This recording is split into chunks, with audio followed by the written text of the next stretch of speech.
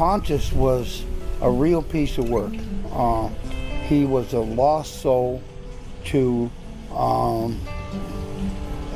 that's what comes to mind right away.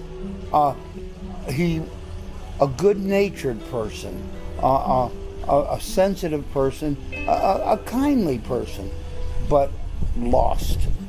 And I'm telling you, I'm so absolutely elated that, and I'm proud to call him my friend Pontus, has had a rebirth, and that people get to experience the person that I originally met, the man that people see today, the Pontus today, and the Pontus of yesterday are the bodily form is the same body, but it is, I mean, he has been cleansed inside and out. He is he's got a purpose now, a purpose that is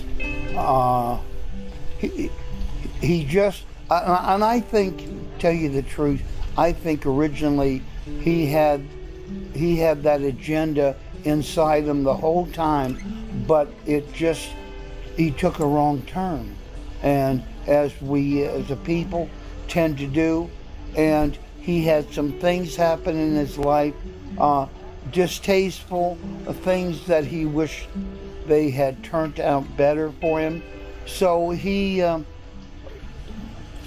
buried his troubles in booze and in drugs, and just trying to go ahead and deal with it that way, which was dealing with it not at all. I mean, all he was doing was, it was making everything worse. It amplified the problem wasn't as great as it turned out to, went on to be originally, but now because he is found the Lord and has a fellowship with the Lord, and I'm personally, I'm still very glad to call him my friend. I'm glad to see a smile on his face. You can tell there's a smile on his heart. He is he's a whole person now, and he's not a lost soul anymore. And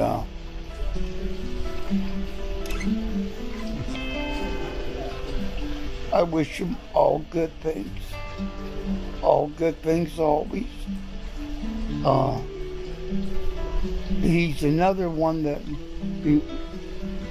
was worth saving. We all have, so it's all in how we deal. You just have to throw your hands up to God and say, I don't have the answers, I need some help. And the Almighty will never turn his back on you. And so